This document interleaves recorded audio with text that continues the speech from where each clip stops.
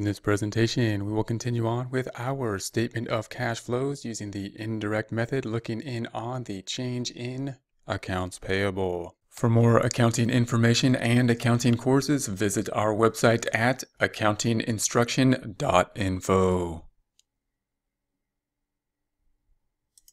We're going to be using this information, our comparative balance sheet, income statement, and other information, focusing primarily on comparative balance sheet, creating a worksheet with it looking like this.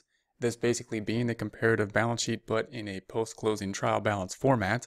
We have our two periods and the difference between those periods here. Our goal is to find a home for all of these differences. Once we do so, we'll end up with basically the change in cash, that being our bottom line that we're looking for. We've gone through this information in terms of the cash flows from operations. We're currently looking through the current assets, and now we're moving on to the current liabilities. So we've looked at the accounts receivable, the inventory, the prepaid expenses. We have these here. We're moving on now to a liability. And notice when we do that, when we're working from the worksheet, we're kind of skipping over some things here. And there's two ways we can do this worksheet. We could go through one by one, line by line, and try to figure out where each of these lines go, whether it be cash flows from operating, investing, or financing.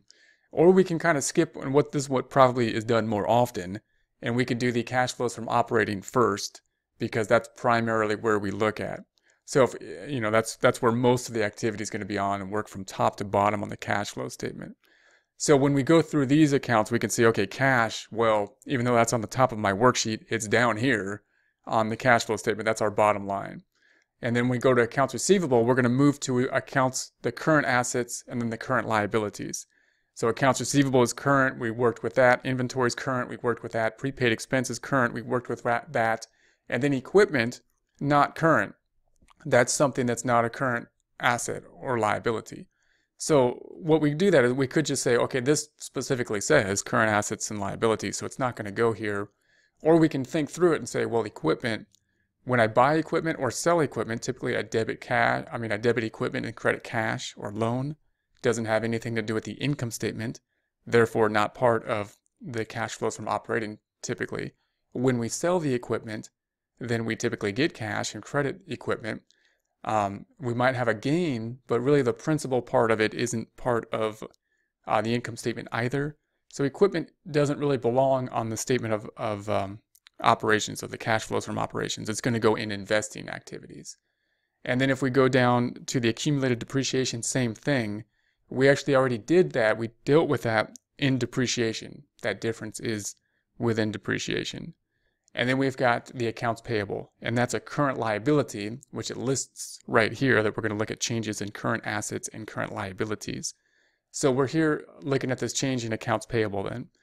Now, we already did all these current assets, and we noted this kind of terminology. We figured out what happened with accounts receivable.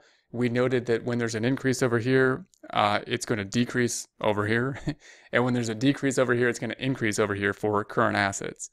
Now we're going to liabilities, and we could say, well, it's going to be the opposite, meaning here's our terminology now. If it increases on our worksheet, it's going to decrease on our cash flow statement. It's going to reduce net income. So again, we could just figure out accounts receivable, the logic of it, and once we have that, apply that same logic to all other current assets and just reverse it. Same logic would indicate this reversal on the liabilities, it being the opposite. But then we want to think through this. It's also useful to think through it in terms of accounts payable. So I would think through these in terms of accounts receivable and accounts payable as to why we're increasing or decreasing these changes. So for example, here in the prior period, we had $102,000 in accounts payable, went down to $17,750, decrease of $84,250. That decrease is going to decrease the net income on the cash flow statement. Whereas if we were talking about a decrease in a current asset, it would increase. So let's think about that. So we're basically looking at when there's going to be an increase and when there's going to be a decrease. The two types of transactions for accounts payable. So when does accounts payable go up? Typically, let's think about an expense. We're not going to think about inventory because that's going to muddy the waters a bit. So let's just simplify this process and say that we had an expense on account. So we're going to credit the accounts payable, something we owe in the future, and we're going to credit the expense. And we know that the expense then is going to be an income statement account, and that's why we're dealing with the income statement. So this will simplify the process. If we go through inventory, of course, then we'll get to the same result, but it'll be a bit longer of a step to go through. This will be a nice, easy two-step, just as we did with the accounts receivable. So if we go to our T account, then of course, accounts payable is going up with a credit, so it's increasing with a credit. When does accounts payable go down? Well, it goes down when we pay cash and we debit the accounts payable. So these are the two things that are happening. They're happening a lot. So if we looked at the GL, there'd be a lot of activity. But what we're looking for in total is what's happening in total. And so if accounts payable goes up, that means that this is happening more than this. So in essence, this happened more often. So we can think about, like, in total, this is kind of what happened more often if accounts payable increased, meaning like the credit balance is winning. It went up in the credit direction, it increased. Well, if that's the case, then we had recorded these expenses, which decreases net income, for which cash was not yet paid. And so on a cash basis, we shouldn't have done that, right? We have to reverse that. So we have a decrease in the net income that shouldn't be there, and we need to then increase it back, put it back in there. So that is why when there's an increase in accounts payable, and we're going to apply the same logic to any liability, then we're going to increase it on the cash flow, because we've got to add it back in there, because what happened is we have this expense that brought it down, which wasn't cash related, therefore we have to add it back. If, on the other hand, if we look at all the transactions in this activity and we know that accounts payable went down, then in total this transaction happened more than this one. So more happened more this one, so we can think in aggregate, basically this happened. And what happened over here? Well, we decreased cash, we paid cash, cash went out. That's going to be part of our cash flow. And the other side being accounts payable, it's not an expense. We're not recording the net income at this point in time, even though the cash flow went out. So if accounts payable went down, we've got to record this cash flow that went down.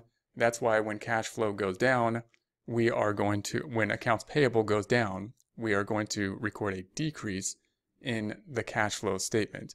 You can also think of it, of course, that we're paying cash here. When did we record the expense? Probably last year, last time period. We recorded the expense at the point in time that we incurred it. So we incurred the expense and put it into accounts payable here, and now we're taking it out. But under a cash basis, we should be recording that expense at the point in time cash was spent. And it's not happening on this transaction. That's why we're going to have to decrease the cash flow when the accounts payable goes down. So once we go through this logic, then we can apply this logic to any liability, just as we did with the accounts receivable. And even it might be easiest to think about the accounts receivable too, because revenue makes net income goes up, and it's a little bit easier to think about oftentimes to go through accounts receivable. Also, you won't be thinking about things like inventory when you think about revenue, and then just apply the reverse to any types of liabilities. But just from a theory standpoint, it's useful to think about both of them. It's useful to think through the accounts payable, what's happening here, why are we doing this, to the net income. So once you have that, once we've thought through that, then we can just write this down and have a little cheat sheet and say, well, if there's an increase in our worksheet on a liability, then we are going to increase our cash flow. If there's a decrease on our worksheet, then we're going to decrease the cash flow here. Once we have all this set up, then that's going to be our last current portion.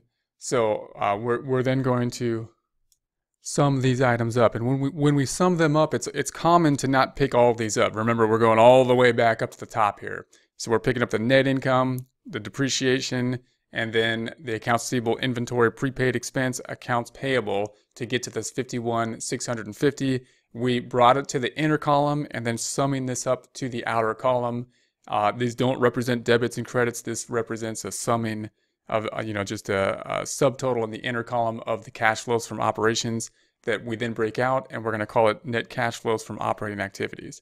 Now this one is usually cash flows from, But just note the terminology. If cash flow went down, we'd have to say used in or something like that to indicate in the words the decrease. So whenever we do these cash flows, we have to be a little bit more careful in terms of the terminology as well when we finalize this. This is basically just more of a worksheet to get the numbers worked out. Also note that we still have to make adjustments to net income, depreciation, and loss. So we're not done, but we're gonna find a home for all of these numbers, and then we're gonna go back and make those adjustments. For more accounting information and accounting courses, visit our website at accountinginstruction.info.